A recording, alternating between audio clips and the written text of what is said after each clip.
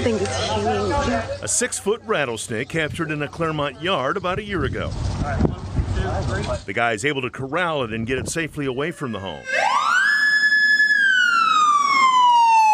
Part of Lake County's Venom 2 unit. If somebody gets a snake or something strange in their house, their garage, their property, they end up calling 911, it seems like. And there's a python at my front door.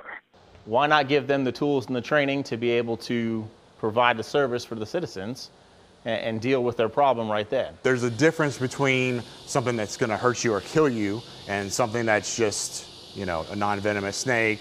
It's about 8 feet. And it's on your front porch?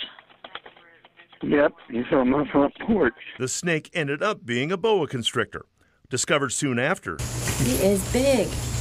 Very big. The newly trained Venom 2 unit was established in Lake County. Only Miami has fire crews with similar training. We're able to identify venomous snakes. We're able to relocate those snakes within Lake County. And we're also able to deliver life-saving anti-venom. This is for the pit vipers, so rattlesnakes, pygmy rattlesnakes, cottonmouth. The snakes the unit capture and relocate are also likely candidates to be milked so their venom can be used for future treatment of bite victims.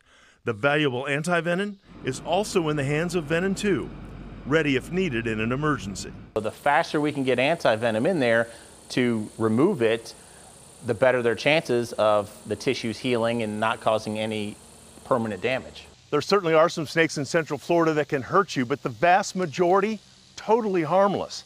If you see a snake and don't know what it is, steer clear of it. Majority of the snakes, they don't want to do anything with you. You know, they just want to be left alone. They want to go on their merry way. There is no reason to touch a snake, handle the snake, pick up the snake. You know, that's how you get bit accidentally.